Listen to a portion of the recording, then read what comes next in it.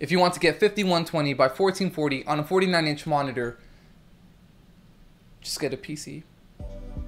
Hey, how's it going everyone? Luis Brian here. Late last year I made a video of how to get 5120 by 1440 from your MacBook Pro onto a 49-inch ultra-wide monitor.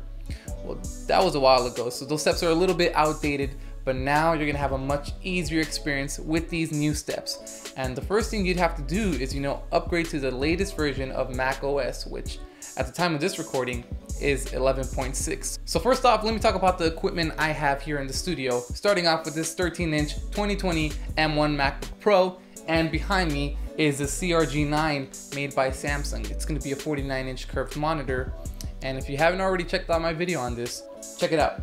Before I get started, I do want to make a disclaimer. All of these steps may vary and the results may vary depending on the different models of equipment you have or operating systems. But besides that, let's get started. Okay, so the first option to get this max resolution is to use a 1.4 display cable from your MacBook onto the 49-inch monitor. Now, this could be done using an adapter that supports 1.4 or the whole USB-C to DisplayPort cable. Now you gotta make sure it's 1.4, the latest version, to make this possible. First off, make sure to have your MacBook powered. So you're gonna have two cables going out of your MacBook, one going to the power source and the second, that USB to DisplayPort cable going to your monitor. Now the resolution should pretty much work from there, but if it doesn't, you'll have to go to your display settings and look at the resolutions available. If you don't see 5120 by 1440, what you'll need to do is press and hold the Options key while you're going to click on Scaled. Doing so will make more resolutions available and you'll find 5120 by 1440. Did that work for you? If it didn't, let's go to option 2. Now the second option to get this resolution is to use a Thunderbolt 3 dock connected to your MacBook Pro, and I'm using the Belkin Thunderbolt 3 Dock Pro.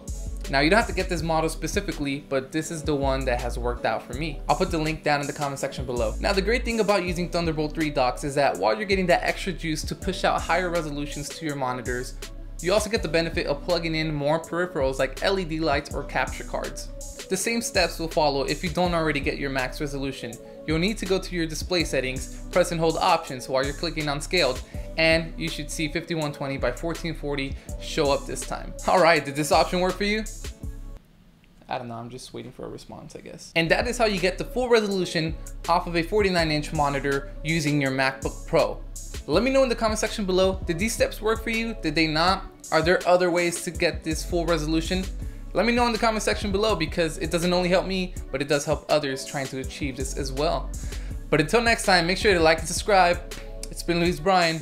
Till next time, peace out.